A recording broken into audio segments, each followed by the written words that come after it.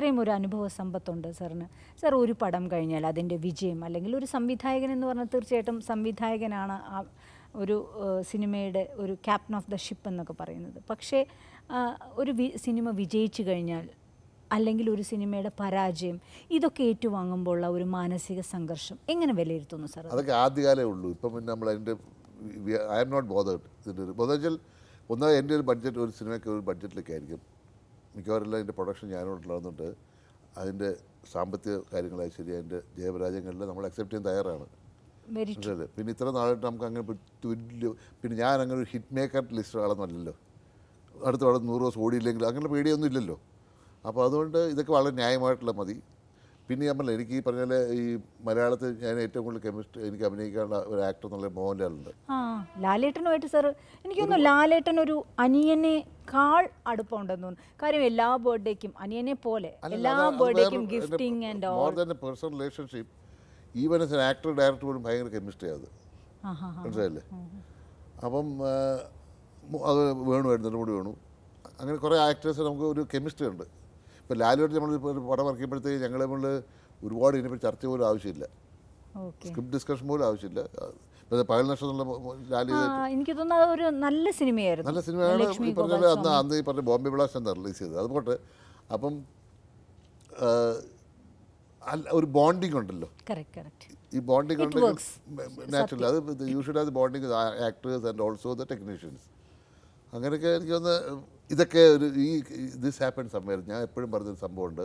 നമ്മൾ അതായത് സിനിമ അതായത് ഇപ്പം ആർക്ക് വേണമെങ്കിലും ഒരു തിരക്കഥ ഉണ്ടാക്കാം, ഈ ക്യാമറ ഹയർ ചെയ്യാം, ആക്ടേഴ്സിനെ ഹയർ ചെയ്യാം, പിന്നെ ഇതെല്ലാം ഹയർ ചെയ്യാൻ കിട്ടുന്ന സാധനമാണ്.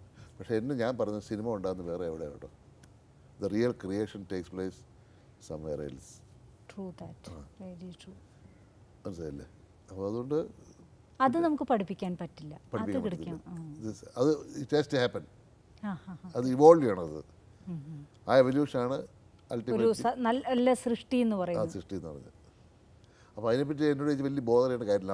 അതിൻ്റെ റിസൾട്ടിനെ പറ്റി let us not bother. ബോധമായുള്ള tension ഉണ്ടാകുന്ന സ്ട്രെസ് ഉണ്ടാകും. അപ്പം പ്രായം കൂടും. അതുകൊണ്ടാണ് ഞാൻ പ്രായമില്ലായിരിക്കുന്നത്. അവിടെ സ്കോർ ചെയ്തു. ഇതിനൊരു ചോദ്യം അതല്ലേ സാറ്, ഏറ്റവും എത്ര തിരക്കാണെങ്കിലും എത്ര ഹെവി വർക്ക് ആണെങ്കിലും സാർ എവിടെ നിന്നാണ് ഈ ഉച്ച ഉറക്കത്തിനുള്ള സമയം കണ്ടെത്തുന്നത്? അത് സ്റ്റാറ്റ്യൂട്ടറിയാണ്, ബ്യൂറോക്രസി പറയണമെങ്കിൽ. അല്ല, ഞാൻ എൻ്റെ ജീവിതത്തിൽ ചില ചിട്ടകളുണ്ട്. രാവിലെ ഒരു 5:30 മണിക്ക് എഴുന്നേൽക്കുക, പിന്നെ എൻ്റെ രാവിലത്തെ നടപ്പ്, പിന്നെ എൻ്റെ എക്സസൈസ്, അതുമായിട്ടുള്ള കാര്യങ്ങളെല്ലാം ചെയ്യാറുള്ളൂ. ഇപ്പം ഇങ്ങോട്ടും പറഞ്ഞില്ല നാളെ ഞാൻ 7:30 വരത്തില്ല, ഞാൻ 9 മണിക്ക് വരുള്ളൂ. കാരണം അതിനുള്ള കാര്യമേ ഉള്ളൂ. അതുകൊണ്ട് ഉച്ചയ്ക്ക് ഊണ് കഴിഞ്ഞിട്ട് എനിക്കൊരു അരമണിക്കൂർ ഉറക്കം കമ്പൾസറിയാണ്. ആ സമയത്ത് ഇല്ല. മാത്രമല്ല വേറെ ഒരു സംഭവം ഉണ്ടായിട്ടില്ല. ഒരു 2-3 കൊല്ലം മുമ്പ് എനിക്ക് കോടതിയിൽ സമൻസ് വന്നു. ഒരു സാക്ഷി പറയാൻ വേണ്ടി പോയി നിന്നിട്ട് അവസാനം വാറണ്ടായി. അപ്പോൾ പിന്നെ എന്നോട് വക്കീൽ പറഞ്ഞു ഇനി പോയില്ലേ അവർ പോലീസ് വരും പറഞ്ഞു. സമയം 2:30 മണി. സാർ എന്ത് ചെയ്തു? ഞാൻ പറഞ്ഞു എന്നെ അറസ്റ്റ് കൊടുത്തെന്ന് പറഞ്ഞു. അപ്പോൾ പറഞ്ഞു അത് പറ്റത്തില്ല, വന്നേ പറ്റുള്ളൂ എന്ന് പറഞ്ഞു. അതിന് എന്ത് ഞാൻ നേരത്തെ ഭാര്യയുടെ വണ്ടി നേരത്തെ ഊണ് കഴിഞ്ഞിട്ട് ഉറങ്ങി. എന്നിട്ട് 2 മണിയായപ്പോഴത്തേക്ക് എഴുന്നേറ്റ് ചെന്ന് അവിടെ ചെന്നപ്പോഴത്തേക്ക് എനിക്ക് പ്രീപോൺ ചെയ്തു പ്രായിക്കൊണ്ട്. അവിടെ ചെന്നപ്പോഴത്തേക്ക് എൻ്റെ കൂടെ പഠിച്ച ഒരാളാണ് മജിസ്ട്രേറ്റ്. ആ പുള്ളി എന്നെ കണ്ട് ചിരിച്ചപ്പോൾ ഞാൻ പുള്ളി ചെയ്യപ്പെട്ടു. ഞാൻ പറയും എന്നാലും എനിക്ക് പണി വെച്ചല്ലോ, എന്ത് പറ്റി? ഞാൻ എൻ്റെ ഉറക്കം കളഞ്ഞിട്ട് അത് പറഞ്ഞാൽ പറയും ഞാൻ 4 മണിയാക്കത്തില്ല ചോദിച്ചു. അപ്പോൾ അങ്ങനെ മാത്രമല്ലാതെ പിന്നെ എൻ്റെ ഷൂട്ടിംഗ് ഷെഡ്യൂളൊക്കെ ഇട്ട് എൻ്റെ സകല ആർട്ടിസ്റ്റുകൾക്കെല്ലാം അറിയാം ഞാൻ ഈ ഉച്ചയ്ക്ക് ആ സമയത്ത് നമ്മളെ വെറുതെ ഇടാൻ പറയും. മനസ്സിലല്ലേ? ഇതൊക്കെ നമ്മുടെ ഈ എന്താ പറയുക യുവത്വത്തിൻ്റെ ഒരു ഭാഗമെന്ന് വിചാരിച്ചാൽ മതി. ഈയിടെ ഇപ്പോൾ റിലേഷൻഷിപ്പ് വായിച്ചേ ഉള്ളൂ. ഇപ്പോഴത്തെ ഇപ്പോൾ മിനിയാന്ന് എന്തൊരു ഇപ്പം അതായത് afternoon nap is very good for your health എന്ന് പറഞ്ഞുകൊണ്ട് ടു കീപ്പ് യുവർ യൂത്ത്. അതുകൊണ്ട് എല്ലാവരും ഫോളോ ചെയ്താണ് പറയുകയാണ്. ഒരു അപ്രിസിയേഷൻ ക്യാമ്പിലാണെന്ന് തോന്നുന്നു, എനിക്ക് പെട്ടെന്ന് ഓർമ്മയില്ല. കാവാലം സർ വന്നിട്ട് പറഞ്ഞു താളം കറക്റ്റ് 4 പറഞ്ഞു ഇന്ന് തിമി എന്ന് പറഞ്ഞിട്ട് പറഞ്ഞു ഇന്ന് ജീവിതത്തിൽ പോലും കുട്ടികൾക്ക് താളം തെറ്റിയിരിക്കുന്നു. സർ ഈ ഒരു ചർച്ചകളൊക്കെ സാർ എങ്ങനെ അദ്ദേഹവുമായിട്ടുള്ള എന്ന് വെച്ചാൽ എന്നും രാവിലെ അന്നും പറഞ്ഞു എന്നും രാവിലെ എന്നെ ബാബു ഒരു പ്രാവശ്യം വിളിക്കും. 8 മണി എന്നുള്ള സമയം ഉണ്ടെങ്കിൽ ഉണ്ടായിരുന്ന സമയത്ത് ഇദ്ദേഹം മരിക്കുന്നവരെ ഒരു ഞങ്ങളിവിടെ സ്ഥലത്തുണ്ടെങ്കിൽ രാവിലെ 8 മണി ഒരു 7-8 മണിക്കിടയ്ക്ക് ഫസ്റ്റ് ഒരു കോള് ഇങ്ങോട്ടുണ്ടാവും. അത് ഇൻട്രൊഡക്ഷൻ. അപ്പോൾ ഈ ബെല്ല് കേൾക്കുമ്പോൾ ഞാൻ പറയാം ഒന്ന് കാവാലായിരിക്കും എന്ന് പറയും. ഓ അത് ശരി. എന്നും വിളിച്ചിരിക്കും. ദിവസം പോസിറ്റീവാണ്. അത് തെറ്റിയിട്ടില്ല. എനിക്ക് എൻ്റെ അനുഭവത്തിൽ തെറ്റിയിട്ട് വളരെ അപൂർവമായിട്ട് തെറ്റിയിട്ടുള്ളൂ. അല്ല ഇവിടെ സ്ഥലത്തുണ്ടാകണം. സ്ഥലത്തുണ്ടെങ്കിൽ വിളിച്ചിരിക്കും. അപ്പോൾ ഞങ്ങൾ ആരും അങ്ങോട്ടും ഇങ്ങോട്ടും പോയി തിരിച്ചുമ്പോഴത്തേക്ക് എത്തി എന്ന് പറയും, ഫോൺ വെക്കും. അങ്ങനെ രാവിലെ വിളിച്ചിട്ട് ഒന്നിൽ അദ്ദേഹത്തിൻ്റെ ആ തലേദിവസം എഴുതിയ പോയട്രിയോ ഇല്ലെങ്കിൽ നാടകത്തിൻ്റെ ഒരു നമുക്ക് റിഹേഴ്സലിന് ഇന്നലെ ഉണ്ടായ സംഭവമോ അല്ലെങ്കിൽ എന്തെങ്കിലും സബ്ജക്റ്റ് എടുത്ത് ഒരു 10-15 സംസാരിച്ച് ഇല്ലെങ്കിൽ പുള്ളി കവിത പാടി കേൾപ്പിക്കുകയോ അങ്ങനെ എന്തെങ്കിലും ഇൻട്രാക്ഷൻ ഉണ്ട്. അത് തെറ്റിച്ചിട്ടില്ല. അത് ഇല്ലെങ്കിൽ അത് മാത്രമല്ല, അത് കൂടാതെ പുള്ളി അതുവഴിയാണല്ലോ പോകുന്നത്. എൻ്റെ വീടിന് മുമ്പിൽ വന്നത്. അപ്പം അവിടെ അദ്ദേഹം അവിടെ വരാൻ കാരണം ഞാനിവിടെ താമസിക്കണം. പുള്ളി തൃക്കണ്ണാപുരത്ത് തന്നെ വരുന്ന കാരണം. അപ്പം മുറുക്കുമായിരുന്നു കാവാലം. അപ്പം എവിടെയെങ്കിലും പോയിട്ട് തിരിച്ചുമ്പോൾ പുള്ളി മുറുക്കൊണ്ടാണ് വരുന്നത്. നേരെ വന്ന് എൻ്റെ വണ്ടിയിട്ട് അവിടെ നിർത്തിയിട്ട് കാർ ഷെഡിൻ്റെ അവിടെ നിന്ന് അവിടെ പൈപ്പുണ്ട്, അവർ കുലുക്കുകൊണ്ടൊക്കെ കയറി വരുന്നത്. അപ്പോൾ ചായ എന്ന് പറഞ്ഞ ഇങ്ങനൊരു നിരന്തരമായിട്ട് എത്രയോ നാളുകളായിട്ട് അദ്ദേഹത്തിൻ്റെ ഗുണം വെച്ചാൽ ഈസ് എൻസൈക്ലോപീഡിയ. സത്യം നമ്മൾ നിലത്തിരുന്ന് കേട്ടു പോകും. അത് let it be any subject. അത് സിനിമയോ നാടകമോ ഇല്ലെങ്കിൽ കവിതയോ പെയിൻറ്റിങ്ങിനെ പറ്റിയോ എന്ത് സബ്ജക്റ്റും you talk to him for anything. പുള്ളി നല്ല മനോഹരമായിട്ട് അറിയാൻ പറ്റുന്ന പുള്ളി അപ്പം തന്നെ റെഫർ ചെയ്തിട്ട് അതിനെപ്പറ്റി പഠിച്ചിട്ട്. അത് മാത്രമല്ല നൈമിഷികമാണ്, പെട്ടെന്നല്ലേ അത് ഒരു പണ്ഡിതൻ്റെ ഏറ്റവും വലിയ സംഭവമല്ലേ അത്, മനസ്സിലായില്ലേ? പിന്നെ വേറെ ഗുണം വെച്ചാൽ പുള്ളിയുടെ നമ്മൾ ഏത് കാര്യം സബ്ജക്റ്റ് എന്ത് വേണം ഡിസ്കസ് ചെയ്യാം, എന്ത് കാര്യം. അപ്പോൾ എന്നോട് ചോദിച്ചാൽ എനിക്ക് എന്തെങ്കിലുമൊക്കെ കിട്ടിയിട്ടുണ്ടെങ്കിൽ ഈ കഴിഞ്ഞ ഈ ഗുരുമുഖത്തിന് 10-40 കൊല്ലം കൊണ്ട് അത് മാത്രമല്ല ഞാൻ വളരെ വാശിയായിട്ട് പുള്ളിയായിട്ട് ഓരോ കാര്യം അറിയാൻ പറ്റി ചോദിച്ച് പഠിച്ച്, മനസ്സിലായില്ലേ? ഈ മലയാളമൊക്കെ സംബന്ധിച്ച് മലയാളത്തിന് ഇൻട്രിക്കസീസ് മുഴുവൻ അദ്ദേഹത്തിന് പഠിച്ചേ ഉള്ളൂ. ഒരു പ്രാവശ്യം കാവാലൻ സാർ പറഞ്ഞു എൻ്റെ പ്രാതലാണ് ബാബുവിൻ്റെ കോളെന്ന്. അതെ അല്ല ഞാൻ പറയാം. കാരണം ചർച്ചകളിലുള്ള ഊർജ്ജം ഒരുപാട് നമുക്ക് ഈ പറഞ്ഞല്ലേ ഈ അദ്ദേഹം ആക്ച്വലി ഈ ഇപ്പോഴും ഞങ്ങൾക്ക് വിശ്വസിക്കാൻ പറ്റും മരിക്കുന്നുണ്ട്. കാരണം ഈ refuse to give in. Sir എത്രത്തോളം മിസ് ചെയ്യുന്നു സാർ? ഇത് മിസ്സിംഗ് എന്ന് പറയാം. അതിനൊരു ഇങ്ങനെ വാക്ക് പറഞ്ഞ് നമുക്ക് രക്ഷപ്പെടാൻ പറ്റത്തില്ല. മിസ്സിംഗ് ഒന്നും അല്ലത്. അപ്പോൾ ഇന്നലെ ഞങ്ങൾ കൂടിയിട്ട് അദ്ദേഹത്തിന് വീട്ടിൽ കൂടി. അപ്പോൾ ഇനി എല്ലാ കൊല്ലം അദ്ദേഹത്തിൻ്റെ അനുസ്മരണത്തിൽ ഒരു അവാർഡ് ഫിക്സ് ചെയ്യുക, ഒരു പുരസ്കാരം 1 ലക്ഷം രൂപ. അപ്പോൾ ഇന്നലെ അതിനെപ്പറ്റി ഞാൻ പറയായിരുന്നു. അവിടെ ഇങ്ങനെ പുള്ളി ഇങ്ങനെ ഉണ്ട്, മനസ്സിലല്ലേ? ഒന്നാമത് കാവാലത്തിന് വേറെ ഏറ്റവും വലിയൊരു ഗുണം വെച്ചാൽ അദ്ദേഹം ഒരിക്കലും ഒരു സ്ഥലത്ത് ഇരിക്കുകയില്ല, 5 മിനിറ്റ് ഇരിക്കുകയില്ല. Hyper to കോറായിരുന്നു. അപ്പം അത് കാരണം സിനിമയ്ക്ക് പോലും കൊണ്ടുപോകാൻ പറ്റത്തില്ല പുള്ളിയെ കൊണ്ട്. ഒയ്യോ നാണം കെട്ട് പോയിട്ടുണ്ട്. അടുവാർഷ സിനിമ ഞങ്ങളവിടെ കാണാൻ പോയി. അപ്പം പറഞ്ഞു നമുക്ക് ഞാൻ ചേട്ടാ ഫുൾ കാണണം. പിന്നെ ഫുൾ കാണണം മുഴുവൻ കണ്ടു മോശമല്ലേ എന്ന് പുള്ളി പറഞ്ഞു. ഈ സിനിമ ഇൻ്റർവ്യൂ ആയപ്പോഴത്തേക്ക് പുള്ളി പറയുക, അപ്പം പുള്ളി അത് പോകാൻ കേട്ടോ അവിടെ എല്ലാവരും വെയിറ്റ് ചെയ്യല്ലേ. ഞാൻ ഒരു ഇൻ്റർവ്യൂ ആയുള്ളൂ, അത് കുഴപ്പമില്ല, ഇത് വാലിഷ് പടം ഗംഭീരമായിരിക്കും കേട്ടോ, ബാക്കിയും ഗംഭീരമാവും എന്ന് പറഞ്ഞ് പറയും മതി. മനസ്സിലായില്ലേ? ഞങ്ങളെല്ലാം ഇറങ്ങി പോകുമ്പം ഈ ഇൻ്റർവ്യൂവിൽ അപ്പോൾ ഇത് പുള്ളി വേറെ ഉദ്ദേശമൊന്നും അല്ല. അത് കാരണം കാവാലത്തിനോട് സിനിമയ്ക്ക് പോലും പോകാൻ പറ്റത്തില്ല. പുള്ളി അപ്പം മറ്റേ അവിടെ ഉടനെ എന്തെങ്കിലും കവിത വന്നോ അല്ലെങ്കിൽ അവിടെ റിഹേഴ്സലിന് ആൾക്കാർ വെയിറ്റ് ചെയ്ത് ഇതാണ് പുള്ളി എപ്പോഴും വ്യാപരിച്ചുകൊണ്ടേ.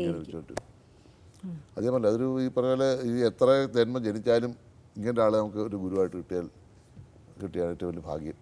അരവിന്ദൻ എന്ന് പറയുന്ന മലയാള സിനിമയ്ക്ക് ഇത്രയും സംഭാവന ചെയ്ത മഹാപ്രതിഭ സർ, അദ്ദേഹത്തോട് സംസാരിക്കുമ്പോൾ കുറച്ച് ഗൗരവമാണെന്ന് ചിലർ പറയുന്നു, ചിലർ പറയുന്നു കുറച്ച് പേടിയുണ്ടെന്ന്.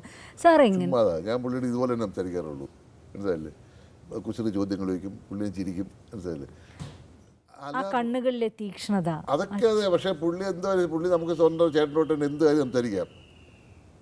ഒരു സീമിങ്ങിലി വളരെ പാവത്താനാണെങ്കിലും അത് ദേഷ്യപ്പെടുമോ സർ? എവിടെ അത് ദേഷ്യപ്പെടുന്ന അതിന് കറക്റ്റ് മറുപടി അറിയാം. മദ്രാസ് ABC ഞങ്ങളുടെ അവിടെ താമസിക്കുക. അന്ന് പുള്ളിയുടെ ഒരു വർക്കുണ്ട്, എൻ്റെ ഒരു വർക്കുണ്ട്. അപ്പോൾ അന്ന് രാമു ഉത്തരവുള്ളൂ, രാമുച്ച മകന്. അപ്പോൾ ഞങ്ങൾ കോറിഡോർ സംസാരിച്ചിട്ടുണ്ട്. ലീലിച്ചിട്ടുണ്ട്, ബാംഗ്ലൂരാണ്. ബാംഗ്ലൂരാണ്. ലീലിച്ചി അവിടെ ഇപ്പോൾ ഉണ്ട്. അരഞ്ഞൻ്റെ മുറി ഞങ്ങളിങ്ങനെ രാവിലെ അങ്ങോട്ട് ഈ മുറിയുടെ വെളിയിൽ സംസാരിച്ചുകൊണ്ടിരിക്കുക. അപ്പോൾ ഈ രാമു ഈ ചെരുപ്പിട്ട് കളിച്ചുകൊണ്ടിരിക്കുക. അപ്പോൾ ഈ ഓരോ മുറിയുടെ മുമ്പിലാണ് കളിക്കുന്നത്. അപ്പോൾ ചെരുപ്പ് പല മുറിയുടെ വാതിൽ വീടുമ്പോഴത്തേക്ക് അകത്ത് ആൾക്കാരല്ലേ. അപ്പം ഞാൻ രാമു അത് മോശം അത് പറഞ്ഞു അവിടെ ലീലിച്ചി പറഞ്ഞു രാമു അരുത് എന്ന് പറഞ്ഞു.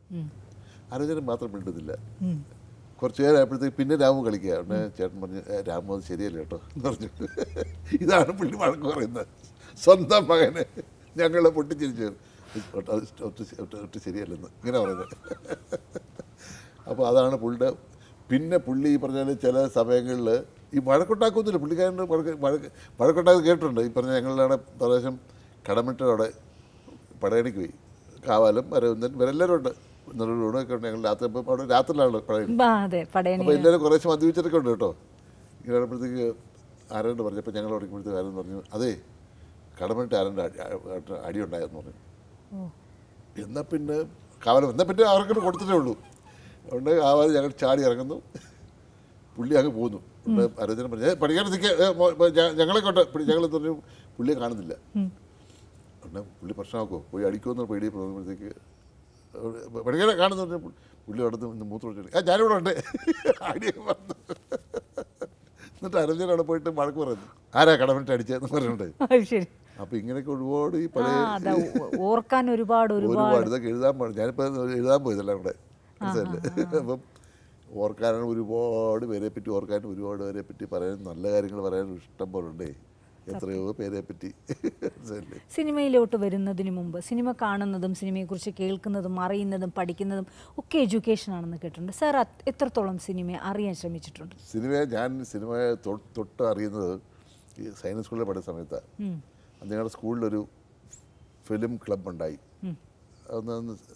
അന്ന് വി കെ കൃഷ്ണൻ്റെ വകയായിട്ടൊരു 16 പ്രൊജക്റ്റ് വന്നു. അതിൽ ആദ്യം കാണുന്നപ്പോഴാണ് പത്തേർ പഞ്ചാലി. ക്ലാസിക്സ് കാണിക്കുള്ളൂ.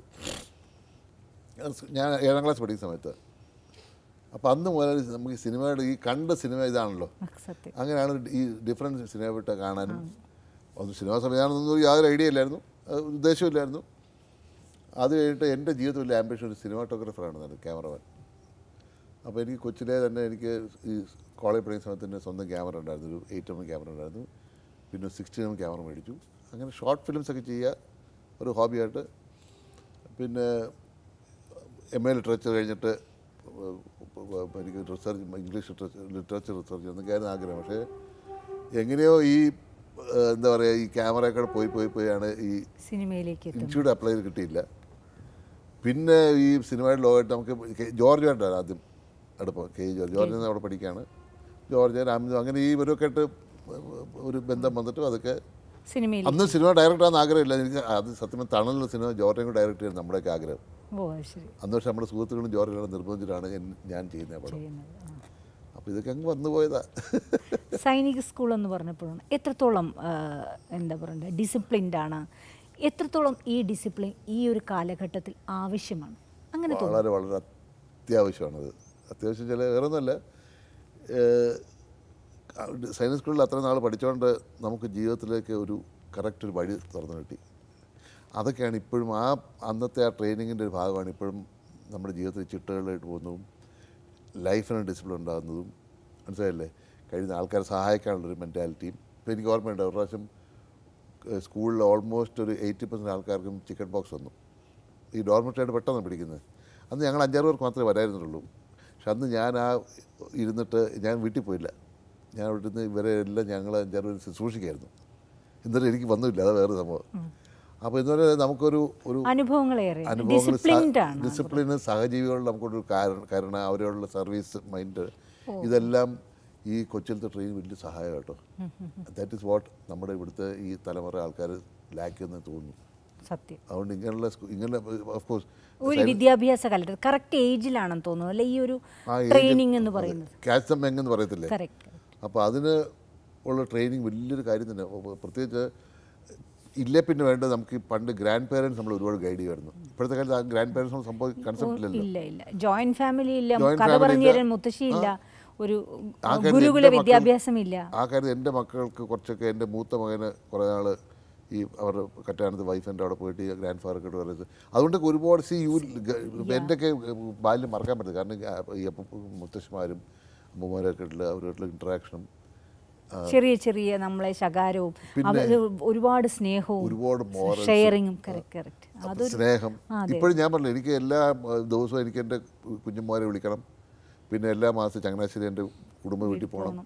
ഈ ഒരു എന്താ പറയുക നമുക്ക് ആ റിലേഷൻ ഉണ്ടല്ലോ, നമുക്ക് ആ ഒരു ഇതങ്ങോട്ട് ഐ കനോട്ട് ലൂസ് ഇറ്റ്.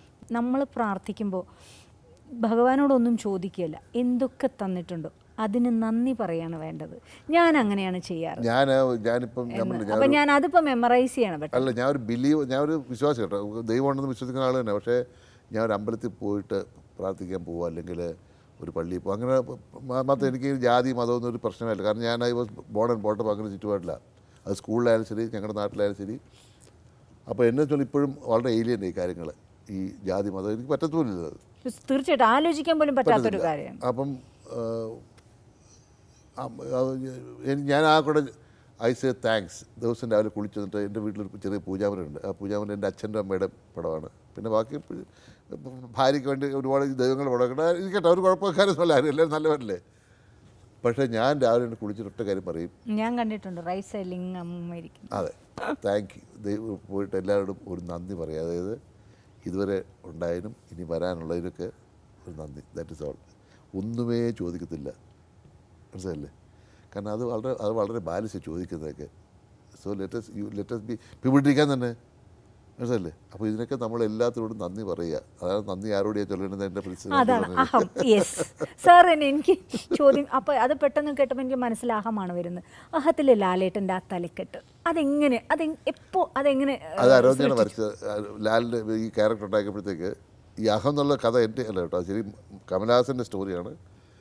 അപ്പോൾ ഈ മോഹൻലാലിൻ്റെ ക്യാരക്ടർ അന്ന് ഈ പറഞ്ഞ പോലെ ഇങ്ങനെ കാരിക്കേച്ചർ ഉണ്ടാക്കൊന്നുമില്ല. അപ്പോൾ ഞാൻ അരോധ്യനോട് വെച്ചേട്ടാ ഇതാണ് സംഭവം. കാരണം ഡിസ്കസ് ചെയ്ത് പുള്ളി വരച്ചൊരു സ്കെച്ചുണ്ട്, ലാലിൻ്റെ രൂപം എങ്ങനെ ഇരിക്കണമെന്ന് എൻ്റെ ഇരിപ്പുണ്ട്. ആ സ്കെച്ച് വെച്ചാണ് ലാലിൻ്റെ നമ്മൾ മേക്കപ്പും ക്യാരക്ടർ ഉണ്ടായിരുന്നത്. അപ്പം അങ്ങനെ ഒരുപാട് പേര് കോൺട്രിബ്യൂഷൻ മനസ്സിലാക്കി പറയുന്നത്. എപ്പോഴും യാത്ര ഇഷ്ടപ്പെടുന്ന ഒരാളാണ്. ഇടയ്ക്കിടയ്ക്ക് വിളിക്കുമ്പോൾ സാർ ഓരോ സ്ഥലത്താണ്, ഓരോ രാജ്യത്താണ്. ഇടയ്ക്കിടയ്ക്ക് മലേഷ്യ, അത് മക്കളെ കാണാൻ പോകുന്നു. അല്ലാതെ ഇടയ്ക്ക് വിളിച്ച് പോകുന്നത് US ഞാൻ ലണ്ടനിലാണ്, UAE, ഇങ്ങനെ സാറ് എപ്പോഴും ട്രാവലിലാണ്. ഞാനിപ്പോൾ സത്യം പറഞ്ഞാൽ അതിഭീകര യാത്രക്കാരനാണ്. കാരണം 49 രാജ്യം കഴിഞ്ഞു. ഇനിയിപ്പോൾ അടുത്ത ന്യൂസിലാൻഡ് ട്രിപ്പ് വെച്ചിട്ടുണ്ട്. അതോടാകുമ്പോൾ 50 ആവും. മനസ്സിലായില്ലേ? കാരണം എനിക്ക് എത്ര യാത്ര ചെയ്യാൻ മടുക്കാത്ത ഒരാളായിരുന്നു. എനിക്കതിൻ്റെ യാത്ര തുടങ്ങുന്നത് ആദ്യമായിട്ട് 25-ാം വയസ്സിൽ. അന്ന് ദുബൈ ഇല്ല. സർ, ഈ യാത്രക്കിടയിൽ ഒരു ചോദ്യം ചേച്ചി എന്നോട് പറഞ്ഞിട്ടുണ്ട്. എന്തൊക്കെ പറഞ്ഞാലും രാവിലെ 2 ഇഡ്ഡലിയും ഉച്ചയ്ക്ക് പുളിശ്ശേരി മീൻകറിയും ഇതില്ലാതെ പറ്റില്ല. ഇതെങ്ങനെ മാനേജ് ചെയ്യും? അല്ല, അത് ഞാൻ പറഞ്ഞാൽ ഞാനിപ്പോൾ ഈ യാത്ര ഇപ്പോൾ ഉദാഹരണം അമേരിക്ക പോവുകയാണെങ്കിൽ ഈ മീനിൻ്റെ കൂട്ടുണ്ടല്ലോ, മസാല എന്ന് പറയുന്ന സാധനം, അത് പ്രിപ്പയർ ചെയ്യും. അത് പൊടിയായിട്ടല്ല, അത് ഉണ്ടാക്കി മിക്സ് ചെയ്ത് ഒരു പാത്രം തരും. കേക്കൂ, ഒന്നും ചീത്ത മീനില്ല അതിനകത്ത്. മനസ്സിലായി, കൂട്ട്, അതിൻ്റെ കൂട്ട്. അത് നേരെ കൊണ്ട് ഞാൻ താമസിച്ച ഹോട്ടലിൽ കൊണ്ട് താഴെ ഷെഫിൻ്റെ അടുത്ത് കൊണ്ട് കൊടുക്കും. ചിരിക്കാൻ നടക്കുന്ന സംഭവം ഇത്. ഞാൻ നിങ്ങൾ ആ കൂടെ ചെയ്യേണ്ട കുറച്ച് മീൻ മേടിച്ച് കഴുകിയിട്ട് ഇതിനകത്ത് വെച്ച് ബോയിൽ തരാൻ പറയും, വേവിച്ച് തരാൻ. മനസ്സിലായില്ലേ? അങ്ങനെ എൻ്റെ ഊണ് കംപ്ലീറ്റ് ചെയ്യാറില്ല. ഇല്ല. പിന്നെ കുറേ കാളൻ കുറുക്കാൻ കൊണ്ടുപോകും, എത്ര ദിവസം വേണമെങ്കിലും ഇരിക്കും. മനസ്സിലായില്ലേ? അത് പിന്നെ കുറച്ച് ചോറ് മേടിച്ച് കഴിഞ്ഞാൽ ഈ മീൻ കൂട്ടാനും പിന്നെ ചമ്മന്തിപ്പൊടി, ഇതൊക്കെ എൻ്റെ കൂടെയുള്ള ഈ ചമ്മന്തിപ്പൊടി, കാളം കുറിക്കിയത്, കുറച്ച് അച്ചാറും, ഇതെവിടെ പോയി എൻ്റെ പെട്ടിക്കകത്തുണ്ട്. മനസ്സിലായില്ലേ?